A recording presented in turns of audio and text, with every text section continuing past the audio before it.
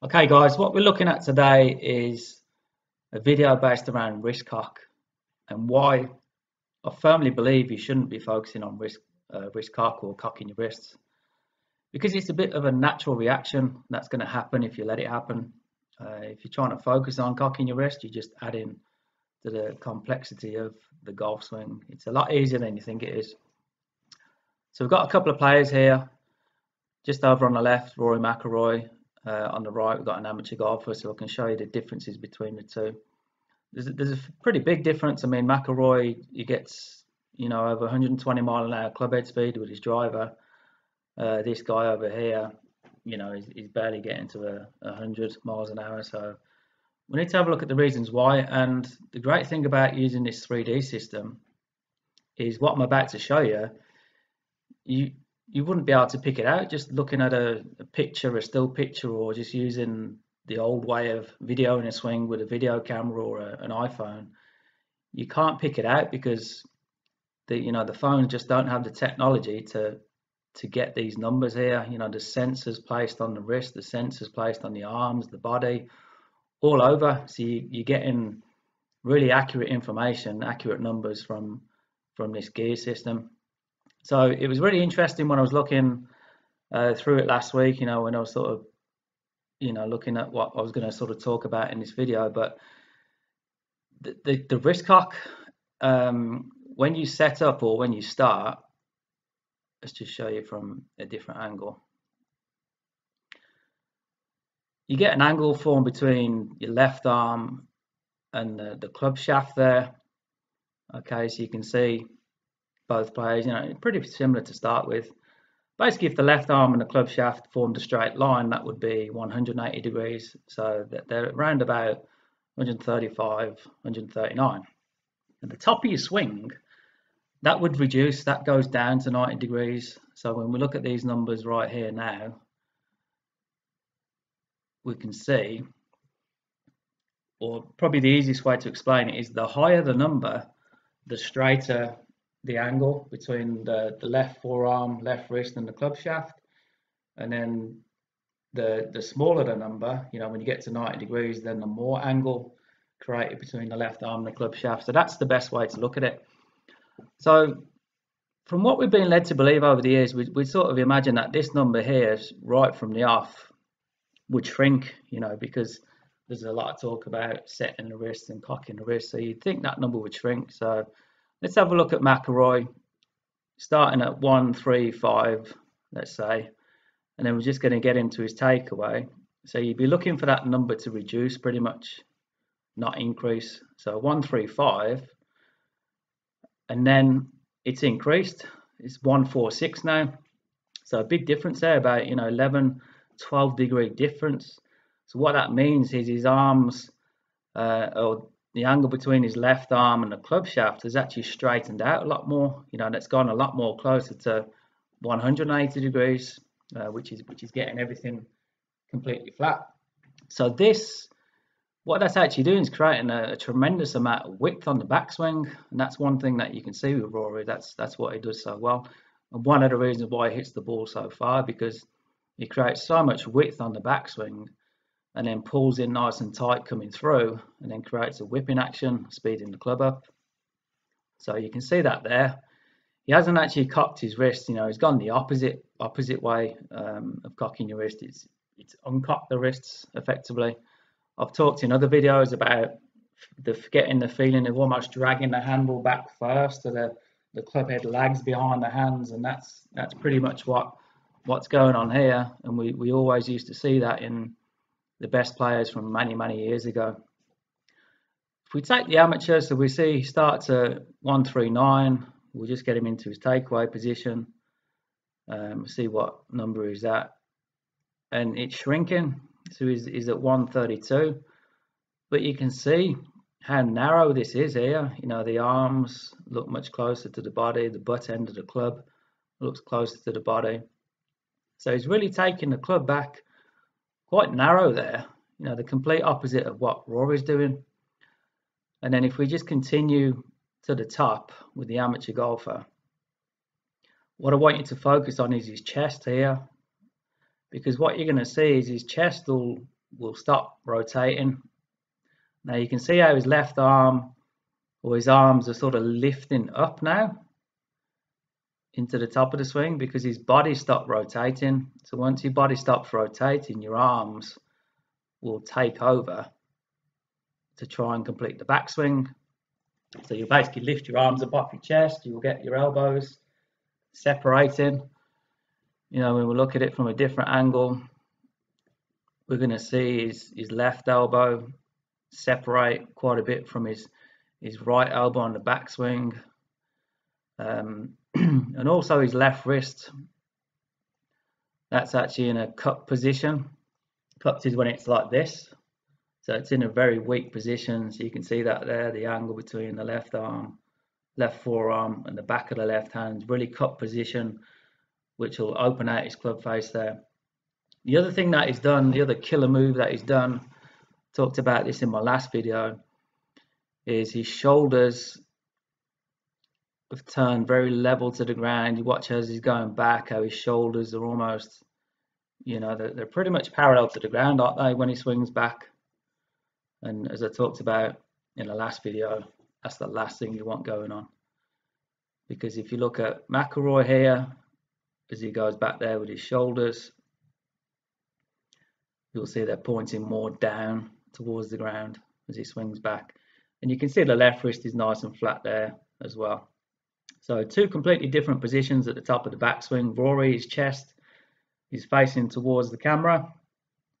This amateur here, you know, his chest is sort of pointing out in front of him, and then his arms are separated. He's just in a very weak position now to get back to the golf ball. But here's the thing I really wanted to cover, and I've done a video on it before where I talk about don't cock your wrists, because you know what comes first. Does the wrist cock come first, or does your right arm fold come first? And if you look at, you know, some simple analogies, if you're using a hammer, you know, you're going to pick that hammer up, you fold your right arm, and the momentum from when you fold the arm and lift the hammer up, the momentum then is cocking your wrist. So your wrist cock comes last, just like the golf swing does. You know, you turn, fold your right arm, and your wrist cock comes last. The same darts as well. You pick up a dart, okay, you don't cock your wrist and then cock your right arm. You know, it's the right arm and the wrist. So it's getting it done in that order, because I know a lot of you be quite conscious about cocking your wrist, but it's just going to get you in such a bad position. You know, the amateur golfer here, he really cups his wrist on the way back, because that's the sort of thing he's probably got going on in his head, thinking that he needs to cock his wrists, and then he's getting into a, you know, terrible position at the top. So we've got plenty of width here. The wrists haven't even cocked yet, but what we're going to start to see is that right arm on Rory there as he goes back, shoulders keep turning, the right arm starts to fold up, and then the wrist cock is really sort of coming later on in the swing. Okay, so as he starts going up now, as the right arm folds up, we can see that the wrists are actually starting to hinge more as he goes back, until he gets right to the top, where he gets to about 95, 96 degrees. So it happened, the cocking of the wrist happened much later than you thought. You know, it didn't even happen at halfway back. You know, it went the opposite way. It reduced, it increased the opposite way. And then from that point there, the right arm folded up as he kept turning that left shoulder down to the ground, and he got to the top of his backswing position. The chest is fully turned away from the target. You know, that's a really important thing that you've got to do if you want to keep or prevent your arms from splaying apart. You know, this guy here, we can already see that the right arm is separating quite a bit from the right side there, and then that's just going to continue as he goes up, because his left chest there, it's still facing towards us, to the camera. So then his arms just pick up, the wrists are collapsing as well. So he's in a pretty poor, weak position now. So you can't really do a great deal from that position. You know, we can see Rory's left and right chest clearly there. It's not so clear here. We can see a big separation between the right elbow and the left elbow, whereas here it's much closer together, much tighter. Typically, you're going to see a lot of your tour players and good ball strikers with the elbow sort of facing down towards the ground. So this elbow sort of points back down here, whereas if you stop turning, you separate your elbows, and this right elbow tends to point back here behind you somewhere. And you can see the shoulders. The shoulders are sort of turning down towards the ground. That's how he's able to get the club up into that nice position there. Whereas this guy's he's turning his shoulders a lot more level to the ground, so his spine angles come up, his head's come up, he's stopped turning, his arms are separated. He's in trouble from that position, especially with the left wrist really cupped as well, the face wide open. Hasn't really got much chance of getting a good contact on the ball there. So a lot of good stuff to pick out here. What I like to do is show you on here, but I like to explain things in a simple language, and that's the most important thing. Golf is not that complicated, but over the years, the language that's out there now and all the technical terms, it just confuses a lot of people. It confuses me, and it's annoying when you have to go on Google to find out what some words mean, what particular words mean. So the best coaches in the world have the ability to get across the most complex ideas in the most simplest way, in the most simplest language, and that's what a good golf coach can do. So it's really important to find somebody like that, because the last thing you want to do is go and have lessons and then not really understand the terminology. Great if you want to learn that terminology, if that's what you're into, but you'll notice in the videos that I do, I don't use that sort of terminology. I'm just keeping it simple, and I've got the best system in the world to show you what's going on. You can't beat looking at something visually to get that light bulb turning on in your head. Do you know what I mean? So that's what it is. You don't learn from reading a load of books and then going out and trying to put together all that crap. You learn from looking at good players versus average golfers, and somebody talking about the differences in a simple, easy to understand language. So if you want to achieve this sort of width here on the way back, like McIlroy does, it's definitely feel like the handle of the club. Feel like you move the handle of the club back first. That's going to create a lot more width in the backswing. Don't focus on cocking your wrists. Go to my video where I talk about don't cock your wrists. Focus on folding that right arm up. Keep turning that left shoulder down to the ground. Fold that right arm up, and then that's going to put you in a nice position at the top of your swing. So it's folding that right arm, getting up into a beautiful position, and get that chest turning as well. Right, if you don't think you can turn, a lot of people always moan and say, "Oh, I can't turn, I'm too stiff." The best thing to do is just stand up, okay, and then look over your right shoulder, look directly behind you, just like that, okay. And what you'll find by doing that is you'll turn easily, okay. Then you just put a little bit of tilt down to the ground. If you're hitting a golf ball, there's your shoulder turn. Everyone can do it. So if you've got a golf club, pick it up in your hands and do a practice swing. Make a turn, look over your right shoulder, okay, and then look back down to where the golf ball will be, and that will give you the perfect hip turn, right hip pushing back and towards the target, and also the perfect shoulder turn as well.